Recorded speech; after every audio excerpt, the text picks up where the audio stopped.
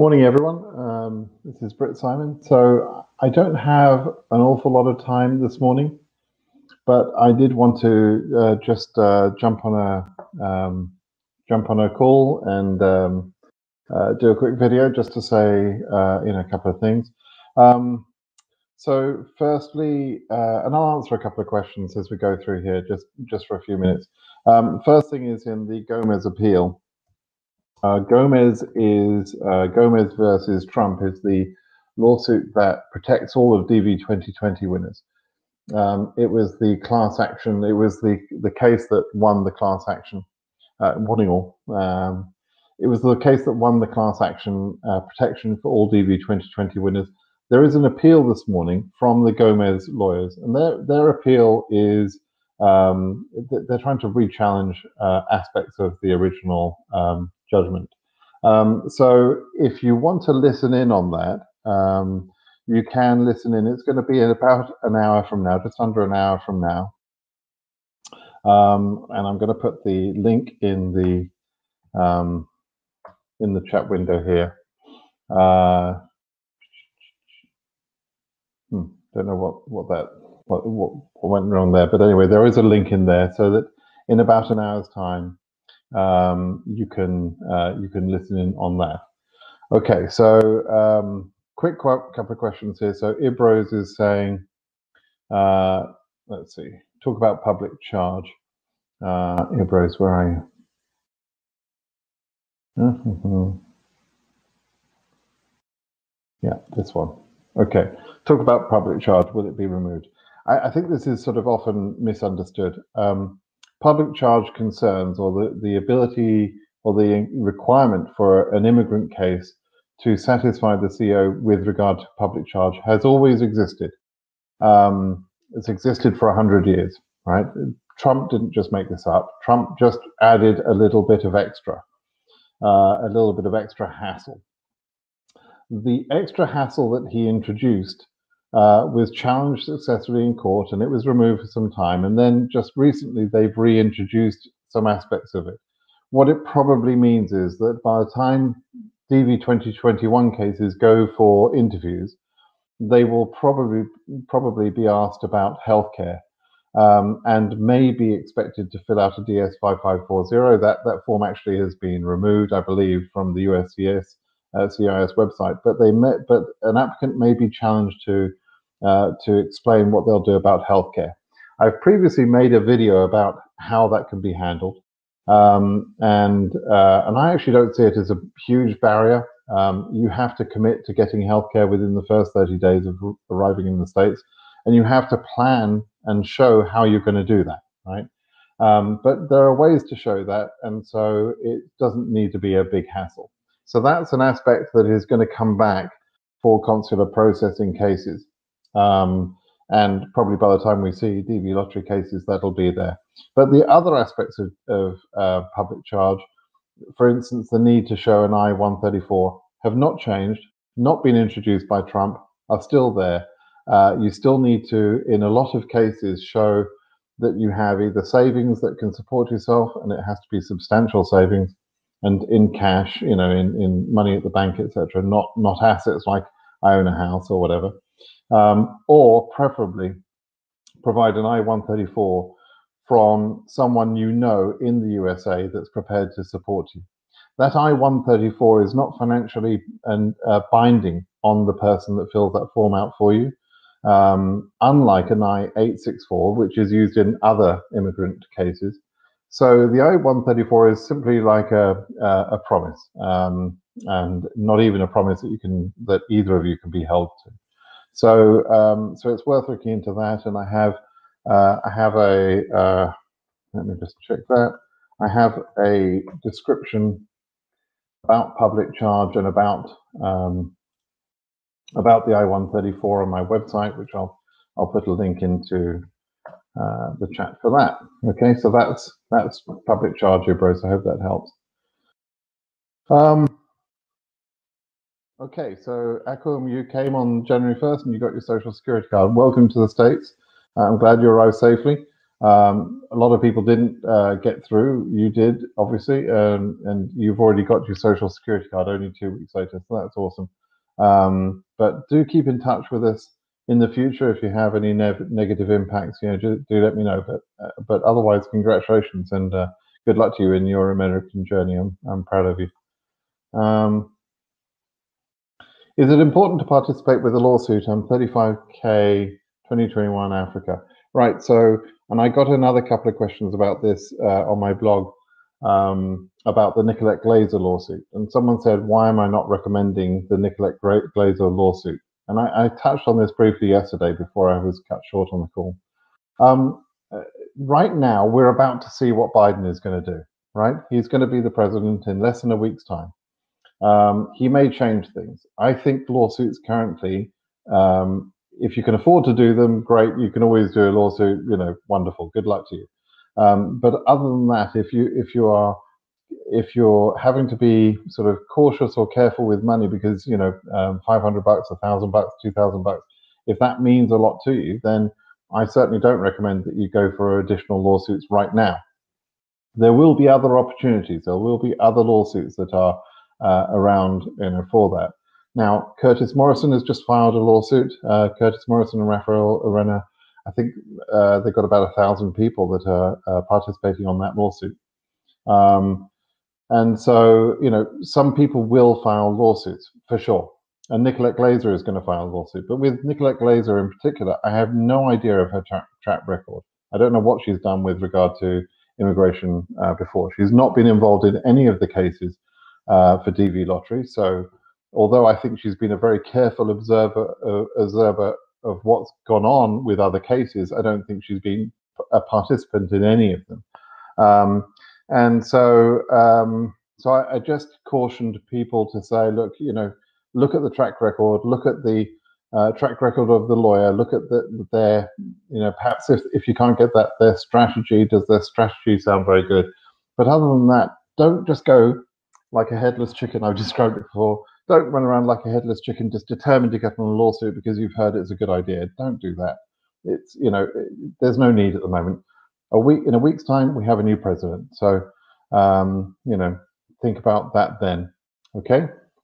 Let's see what Biden does. Okay. So this is a tale of two cities. We heard from Akum just a moment ago, who attempted an entry on the first and was turned away. And here's another case here, a different case. Let's read this one.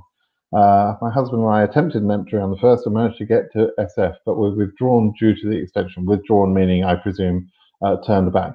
We were encouraged by the immigration officers to apply for an NIE under the grounds that he's a technical worker holding a senior position, according to financial hardship. Yep, good idea. Cisco, due to the delay in entry the country. Short version, what's the likelihood of receiving an NIE? We're applying in Sweden, our home country. You're a DV lottery case, I presume, Julie. And I think unlikely is the answer. So generally speaking, NIEs, which for other people that don't know is a national interest exception, generally are requested and either approved or denied at the interview by the consular officer that interviews you for your case. They're normally discussed in relation to, let's say, a family-based application for immigration benefits or even non-immigrant, where you can show that you're being kept away from your family in America, for example, and therefore it's affecting citizens or residents of the United States to not be able to bring you to the States, right? So that would be one legitimate example where an NIE would have a good chance of success. Similarly, for a work-based case, where, for example, you're a doctor or something like that, and or even as you're saying, a technical worker, some people have important jobs they need to get to, and their company wants to sort of speak up on their behalf. In that case, a company or a hospital or whoever is the future employer in America can point out how they are being harmed by this immigrant not being allowed to enter. For DV lottery, the situation is different. You're not going for family-based reasons. You're not going. You may have family connections, but it's not the reason for your visa. And same thing, you may be going for job reasons, but it's not the reason for your visa, right? So it's not impossible to get it, but it's a little bit harder. It's not got quite the same sort of perspective, in my opinion. Now, lawyers are out there that will help you with that if you want to do that. But Julie, what I would say to you is just wait for a few days. I presume you're back in Sweden. Just wait for a few days and see what Biden does. If he lifts the ban, then you'll be able to enter, no problem. There has been no negative impact, as far as I'm concerned or aware, of anybody that's attempted an entry into the USA, either for those people that successfully entered, or for those that were turned away. There's no negative impact for those that are turned away. You know, you're not losing your visa. For those that entered, there is a little bit, like Akum earlier, there is a little bit of a risk or concern about the fact that that person entered while inadmissible. But the lawyers are more concerned about that and more cautious about that than I am. I think I'm probably being a bit more realistic. I don't think the government's going to do anything about that. I don't think anybody's going to suffer any harm for that. But if they do, they'll need to engage legal help for that. Right, so that's more for Akum than it is for Julie, right? Okay. Hesham, updates for 2021. Yeah, the only update is we're waiting, right? We're just waiting for to see when interviews start. The whole thing, the whole year is going to be based on when do interviews start, right? If they start issuing 2NLs in January, which they might, I don't think they will, but they might. Then there's, then that would be for March interviews, and we'd have March, April, May, June, July, August, and September as interview months, and we can get quite a lot of people through in that time. But if we continue to lose time, every month that goes by that we don't have interviews is detrimental, is a problem, and so it really is very much keyed about 2021 interviews starting. That's the important point, and we're in a holding pattern about that. So I had someone the other day that was concerned that I don't talk about 2021 enough. It's partly because there isn't anything going on. There are some lawsuits happening. Biden might change some things. The embassies are mostly closed, although there is now a list of embassies which are open, which I can put in here.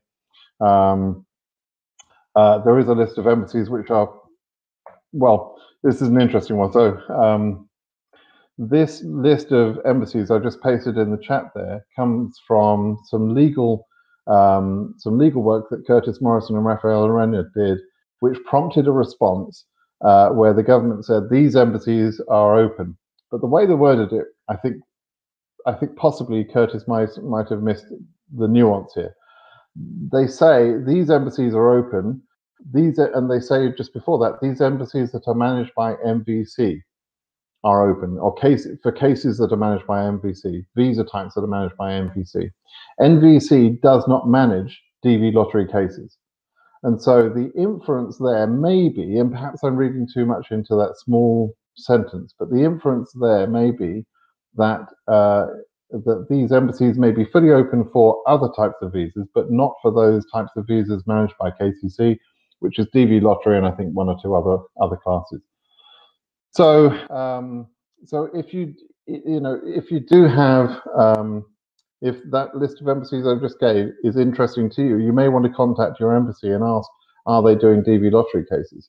If they are, then I think we need to maybe begin to talk to KCC to say, look, my embassy is open, I'm current, you've told me I'm ready for scheduling, I want my bloody interview, right? We might have to move into that mode, but we're a couple of weeks away from that position, perhaps, because as I say, I think that's going to be that's going to be difficult to argue, but also it's important to make arguments at the right time, and the right time is just after Biden has taken power, and we're a little clearer on what he's going to do in his early days of being in power. You're in Virginia, Arlington, Echo. Wow, cold, right? But yeah, beautiful place in the summer. I just wouldn't go there in the cold. Okay, for anybody else, like Mo, for example, that's asking, should we enter? Don't try an entry at the moment. It would be foolish to try an entry at this time. Wait until the 20th. I got a very sad message from someone who has been avoiding the Schengen area ban by hanging out in Mexico. They've given up their work. They're waiting to enter. They thought they could enter on the 1st and they couldn't. And now they have to wait until at least the 20th, and they're probably going to remain where they are, which is a difficult position. I realize they're in a difficult position. But hopefully those people and others will be laughing about this, start to their American journey in years to come. DV 2019, if you're talking about DV 2019, that has definitely ended. Okay. Do the 5 stay home. Is that about COVID? I'll be coming on to that at the end of this video, and I appreciate your sentiments there, Jahed. Do stay home indeed. AF 16, 1800, what do you think about 2021? I just explained that, Hesham. For the Gomez appeal, I just talked about that. And so, you can listen in and see about the Gomez appeal that's happening today. And there are some other important dates, by the way. The 22nd, there's some more action. Generally speaking, though, don't go crazy on watching all these things. It's not that interesting. It's not like somebody's going to go into a courtroom today and say everything's good. It doesn't work like that. The legal process is slow and complex, and so I think sometimes you're better off just not watching. Just wait for the outcome. But there you go. This is an interesting question that's commonly asked. Can I apply for the next lottery while the DV 2022 or whatever is processing? Yes, anybody can apply. You can apply for the lottery even if you're a winner of 2022. But you must not be applying for DV 2023 right now. That will only open in October of this year. So if you're applying right now with any site, that site is not a legitimate site. Or if a person is offering to enter you in the 2023 DV lottery, that's not a legitimate person, right? Don't pay anyone. Don't let idiots like that rip you off. Let me scan through here. So Mohsen, you're saying, why is your case at MVC and you still didn't get the first letter? MVC, where you see in SEAC the at MVC, it's simply a starting status. It doesn't mean anything. You can ignore everything it says on there. It's just like being ready to start the race. That's all it means. About DV 2020, do I think that people who got the visa in September have a chance? Yes, I do. I think one way or the other we'll sort that out, whether it's by Biden using some wisdom or whether it's by the lawyers using some legal effort. I think they'll get sorted out one way or the other. What's going to happen? Here we go. What's going to happen, says Javier, with DV 2028? Yeah, same question, really. So I think something will happen. But there is some work being done to try and get extensions, or reissuances. And I saw Rafael Arena yesterday talked, and I agree with him that he said reissuances are more likely than extensions. So the government just suddenly sort of saying, okay, all those visas that were issued with 6 months validity based on the medical, they're now going to have another 3 months. I think that's unlikely, although I'd hope for it. But reissuances, which is where you would then pay your fees again, have a new medical, that would be, I think, likely. But to me, the very best thing would be, because it would be the cheapest thing, would be for Biden to remove the ban, PP 10014, and then people could enter. That would be the best idea. And obviously the Schengen bans and other country bans, they will still be in place, but you can get around those. So if Biden will at least remove PP 10014, that would be good. But COVID is getting worse, and I'm going to talk about that at the end. COVID is getting worse, and so as I was beginning to talk about, I think yesterday, this could be an affected year by COVID as well. All right. What about the Gomez and Acker lawsuit? Did they talk about 2020? That's what That's what that lawsuit is about, Gomez and Acker, and that's what that extension conversation I just had with you is about, right? But Gomez and Acker is only about DV 2020, right? We need some good news about DV 2021. Of course you do. I understand, but you have to be patient.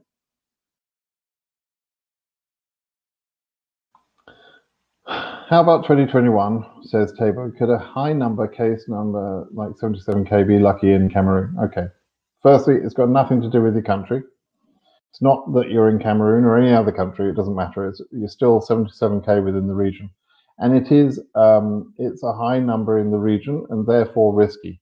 But it's not made easier because Cameroon may be a small number. That's not going to help at all, right? So the question is, how will they operate?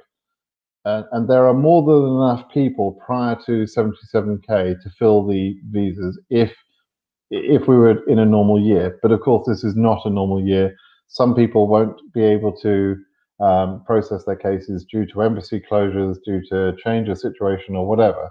So, who knows what will happen? I'm not predicting it. So, and I don't advise anybody else to try and predict it. If you think you can, then it's simply you don't understand how complex this is this year. You're not taking into account the other factors. And the other factors are much more powerful than the math. So there you go. Parsi, yes, I do understand. It's a weird situation, and there is this conversation with Meta going on by the Gomez and Acker lawyers to try and correct that weird situation. But it was known when Meta said. So what Meta essentially said back in September was, yes, the president has the right to stop entry into the USA. He has that absolute right, and Meta didn't believe that was, it wasn't something he wanted to accept a challenge on, right? The Gomez lawyers are going for that again now, but he did not want to accept that the president didn't have that right. He did say, however, that just because people can't enter doesn't mean that you shouldn't be issuing them visas. And so he immediately created, knowingly, that weird situation. It's not a surprise. You should not be surprised by this, Parser, and no one else should be. That was what we argued for, right? With the hope that the bans would be removed, with the hope that Biden would win, etc. We were gambling, and I'm hopeful that you understood that. That's the situation we've got ourselves into deliberately, as it were. It's tough. It's hard. I understand that, but that is the situation we knew we were going to get into. And so now the lawyers are going through their process. So trust the process a little bit. Hope for Biden. Trust the lawyers, and be patient. That's what I would say. Sanjan is asking, when will the 2NL start? I don't know. Is the answer there? Lisbeth says, Lisbeth Rosalista Rodriguez. What a great Latino name. That's awesome. My family is from Spain, so Britt, I heard the appeal, and for me it makes sense. The judge argument. Is it a way to stop DV 2022 process and make stand? No, it doesn't really. I've seen this before. Let's move all the cases to DV 2022. Let's do this. Let's do that. The law doesn't work like that. It's not like. It's just not like that, right? The lottery process is described and run according to laws that describe it very carefully. And so you can't just make random decisions like saying, oh, okay, there'll be no 2022 lottery. Instead of that, everyone that didn't get a visa in 2020 or 2021 will be processed in 2022. It doesn't work like that. I'd love to think it would, but it just doesn't. So no. Wafa, some say I should submit my documents without KCC emailing me to ask, what should I do, Britza? You've asked me that before, Wafa. Stop listening to other people and idiots. Start listening to me. What I've said to you before, I believe, is that for the time being, I don't think it's wise to try and send your documents without being asked for them. The reason is that I believe KCC will lose them, okay? And they did that for people in DV 2020 and in fact even in DV 2019. They did that, right? They asked everybody to send their documents at some point. They created a disaster, and the whole thing became a mess up. And so we now have a thing called Category 5 DV 2020 winners who sent their documents, possibly badly in some cases, causing their own problem, but very likely correctly in a lot of cases, and those documents were lost or never processed. So, so I don't want you to do anything at the moment that will endanger your ability to know whether your documents are processed or not. I would prefer you get an email. And if you've got a high case number particularly, there's no need for you to panic like you are. So just wait, be patient, wait to be asked. Now, in a month or two, I'll begin to change my answer. Okay, I will start to suggest that people proactively send them in a month or two, but not now. Okay, wait until processing is actually working a little bit better, and just wait. Okay, Wefa, we don't need to do this one again, right? We've talked about this enough, I think. Yeah, I'll have to wait and sort of hear what they've said. Okay, and see what they're saying, but no real readout on that yet. I'll also wait to see what the lawyers say. Okay. Great, Cheminsky, where are you? Right, so 2 questions here from Great Tatsumaki. You won the green card in 2021. You sent your documents, but I've not received a response. Is it normal? Yes. What's your case number? If it's a high case number, it's perfectly normal that they haven't sent it. So you have to just be patient. Okay. Your second question is, you changed your workplace. Should you resend the DS260? No, I would not do that. For the sake of a minor change, like you changed your job, I wouldn't update my DS260 for that. Deepak says, your passport is expired and you renewed it. DV 2020, visa expired in May. Could not renew it because the US embassy is closed. Okay. You'll have to wait until DV 2020 reissuances are being allowed, and we're working on that at the moment. So just wait, pay careful attention to my channel, and if I hear some good news on that, I'll let you and everybody else know. Yes, thanks for bringing this up, Sufu.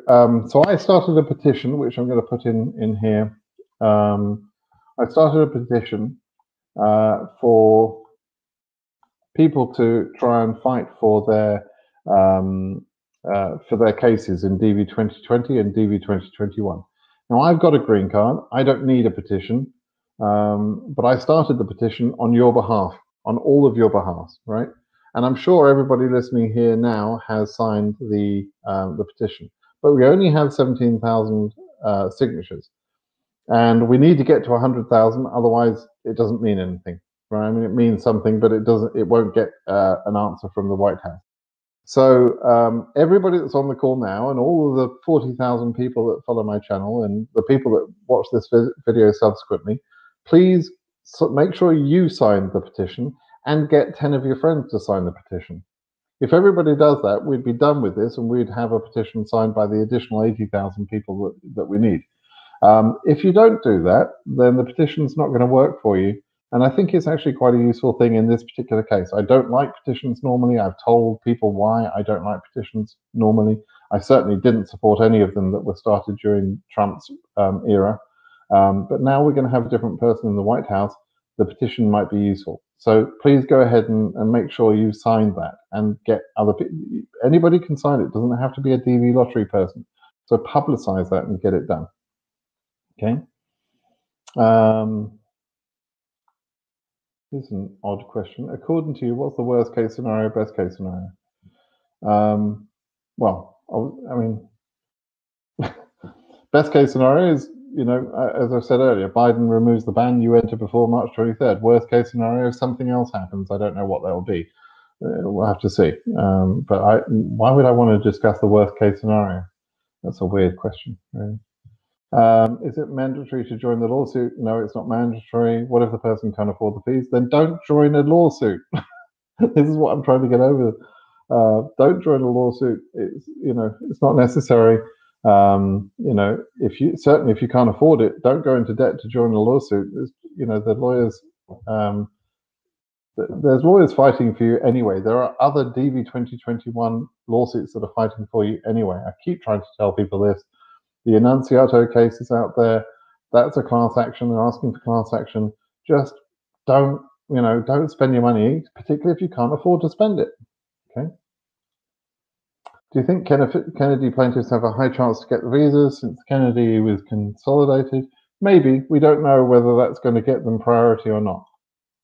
We'll have to wait and see what happens in the Gomez case. Worried that Biden will be too busy with the mess that Trump left behind and he'll be late in removing that PP. Yep, absolutely, that could happen. He's got a lot to do, and as I explained yesterday, you know, DV lottery or other immigrant cases being blocked by at the moment is not the highest thing on his list of things to do. But he's working hard, and we just have to wait and see. There's no point in your worrying about something you can't do anything about, right? So just wait and see. Kaori, if I still can't move to the USA after getting my green card, do I have to fingerprint my re-entry permit application in the state of the US? Yes. So if you want to apply for an I-131, which is a re-entry permit, you have to do that while in America, and then you have to stay in America until you've at least done the biometrics, which generally takes from 4 to 6 weeks after you submit the I-131. And you can then leave the USA and you can have the I-131 sent to your local embassy, but it takes several weeks to start that process. Okay, I had a question from someone this morning that realizes now they're not going to be able to re-enter the USA before their 1 year absence is up. So they entered in, let's say, early March of 2020, and because of COVID, they're not able to re-enter, and so they'll have been out of the country as a green card holder for over 1 year. And that means that they will pretty much automatically forfeit their right of permanent resident status, arguably. I mean, I don't think that's the right terminology, actually. But in their case, and in all such cases, you can apply to your local embassy for an SB1 returning resident visa. And the whole point of the SB1 is for people in that sort of position to be able to re-enter the USA after the 12 months, even though they didn't apply for an I-131 in the first place. And for circumstances beyond your control, like COVID, it's likely to be approved. So I told someone who's applying from Australia exactly what they should do to get an SB1 visa, rather than trying to travel now between now and March, when it's difficult to travel from Australia, and also it's kind of dangerous to travel at the moment anyway.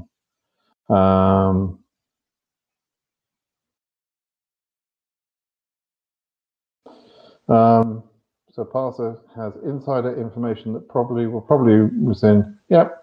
I'm not sure if that's solid, 100% true, but it's my suspicion too. And I'm not claiming to have insider information, but I just think it's the right thing that he should do. Okay, a couple more questions.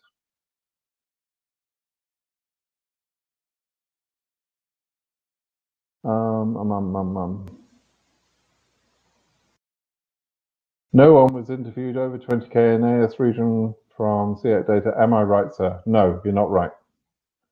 The data shows otherwise. You're not looking at the data very well at all. Is there any chance for 3,200? That's a low case number, so you've got a good chance.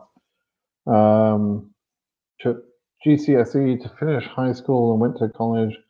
With that and finish, you need diploma, currently undertaking bachelor. Am I still okay? Yeah, I think so. It depends. I don't know your country, so Ben, it depends on the requirements for your country. But the fact that you're able to enter college and then go to start a bachelor tells me that you've probably completed the education required in order to be accepted onto DV lottery.